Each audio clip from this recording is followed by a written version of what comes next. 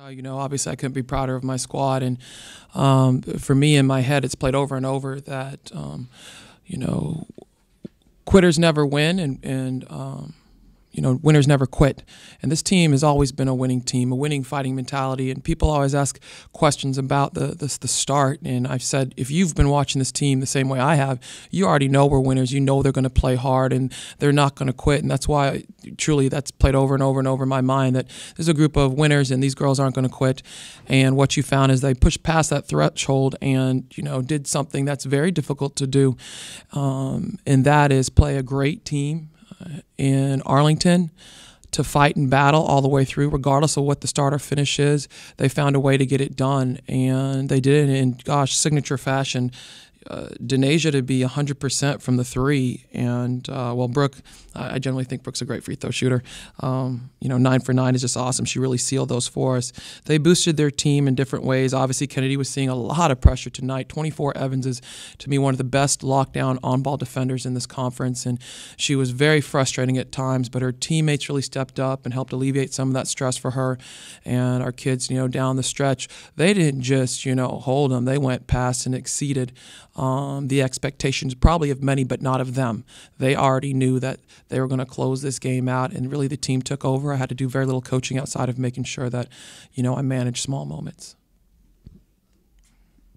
Coach, can you tell us a little bit about Play for K and why this is an important game for your program? I think it's important to recognize across the board, right? Cancer awareness. We probably all in here have been touched by cancer, sadly, in some way, shape, or form. And so when the initiative initially got started, it started with Kay Yao. And Kay Yao is at NC State, as most people know, with Jimmy V as well. And it started out with breast cancer. And so there was a huge initiative by the WBCA, the Women's Basketball Association, to get it rolling in ways awareness. Well, it switched over quickly to all cancer awareness. And so it turned into this pink initiative, if you will, to raise money and awareness. A lot of us in the Sun Belt Conference raise money in these games. For us, a portion will go back to Kay Yao, but a portion will go back here to, someone here locally in Hayes County. And so I think that's important, largely because we know it's a really tough battle. And one of the quotes I used today was specific to that, to make sure that we understand that it's through the fight that you earn the opportunities that you have later.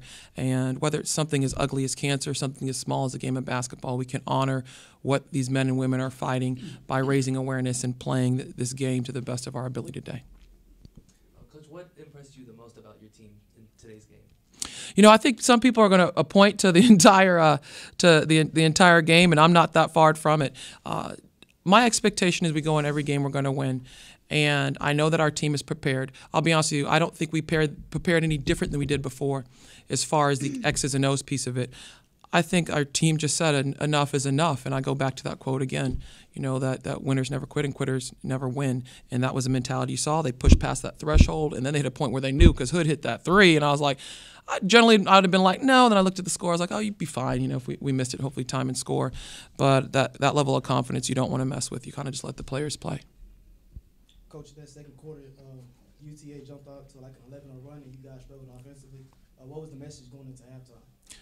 Just making sure that we stayed sound defensively, understanding where that they got a lot of that energy from. A lot of that energy came from Barbara, right? Barbara Benson, Murray's sister.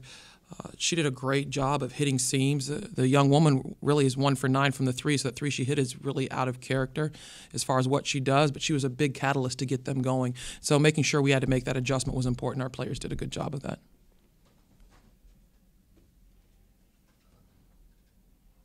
Denasia, you obviously had the career high today, 28. How are you getting those open looks along the three-pointer? Was the other team sacking off of you, or were you moving off of screens? What was happening there? Just staying patient through the offense. We're going to move the ball, so when I have my open looks, I just do my job to finish the shot. Brooke, at your height, how do you get to so many rebounds? Rebounding to me is just like a want, so if I want it, then I'm going to go get it. So, at this point, I'm confident in my rebounding. I've been rebounding since high school, so I don't really see it as a, something abnormal for me to rebound. I'm very have high expectations for myself in rebounding. So I just try to, track the ball and just beat my player to the spot. You guys were down heading into the fourth quarter, and you've been in some tight spots before. What was different about this game where you guys were able to pull it out? I think just the preparation leading into this game, the past couple weeks we've been really focusing on staying confident, poised through adversity. A lot of situations in practice, whether we're up, whether we're down, you know, making sure that we do the little things right. And I think it really showed that we were able to execute that in the fourth quarter.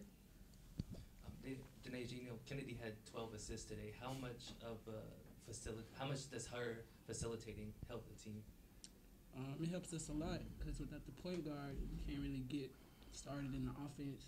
You know, yeah. I'm sorry. Yeah.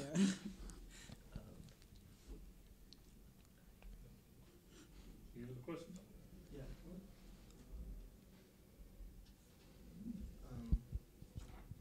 As you guys may know, Kobe Bryant passed away last Sunday, and he was very open with supporting a lot of women's basketball. So can y'all kind of talk about how he has impacted you and what the Mamba mentality means to y'all? I mean, to me, Mamba mentality is just having confidence in yourself, no doubt in your soul that, you know, you're meant to be on the court and that no one's better than you. You got to go get it. And I think, like, he really showed, like, toughness, and I try to emulate that. Yeah, same. I just think my mentality was going out and being a competitor.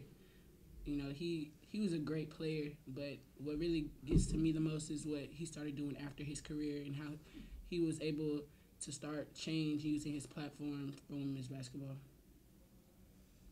Yeah, the mentality I don't think any athlete really understands unless you're at that elite level, because Kobe, one of the things he said was that if somebody talks about competing, then you know they're not even worth it because he already feels he's in a totally different level because of preparation, right? And then a piece that I appreciate as a parent is the fact that he's always said if he's going to sacrifice anything, it's always sleep. And that's what he did. He sacrificed sleep, right? So he would go get his workouts in, then he would take the helicopter and get home to his family to take the kids to school. That was very important to him. He always said he'd sacrifice sleep. And so, you know, I think that's just beautiful to see as a parent, and then to turn around and be a father. You know, I'm a mother of 3 sons, to be a father of 4 daughters and use the platform that he has as just a phenomenal player to be able to step up and speak up for young women and to teach the game. I mean, I think is something that's unheard of, and to be able to do it in the fashion that he did, and make everyone truly watch the women's game and appreciate it even more is something that, you know, I hope that people carry on. And you've already seen it through the hashtag of girl dads, whether it be, you know, just our own players posting, but when you see a lot of these professional players as well posting, you know, Title IX's come a long way, but to have someone like Kobe Bryant start this movement is exciting, and I really hope that it continues to understand that these young women work just as hard. Just because we don't play above the rim, or very few of us play above the rim, doesn't mean that the work, sweat, dedication behind closed doors doesn't go into it. And as student athletes, I do appreciate that.